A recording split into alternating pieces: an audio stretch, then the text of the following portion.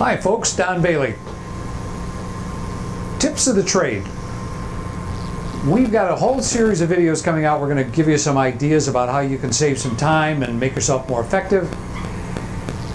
We're going to show you how you're going to check something for squareness. What do I mean by that? For those of you that don't understand squareness or parallelism, we need to find out if this surface on the bottom here is indeed square with this surface and this one by setting it on this edge.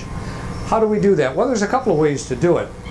I personally like to use a cylinder square.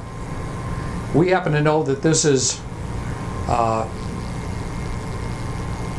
perfectly round and straight within probably 50 millionths. One way to do it is to put it on here because it's magnetic. And then we can take it over here to the indicator and we'll zero that baby in.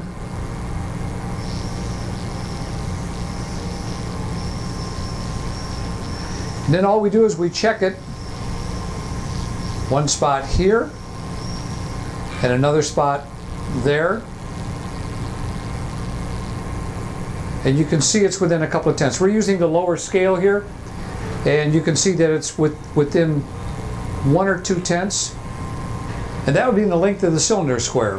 So and that's about 4 inches, so that'll give you an idea. That's one way to do it. Now we'll show you another way.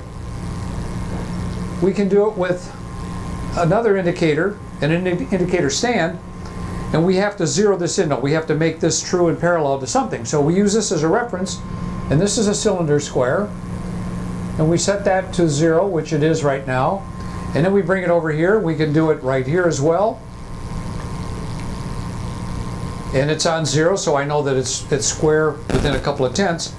Or we can take it over on this side and do the same thing there. And I don't know if you can get can you zero in on that?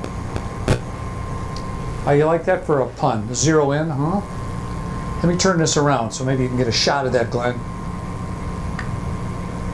You see that?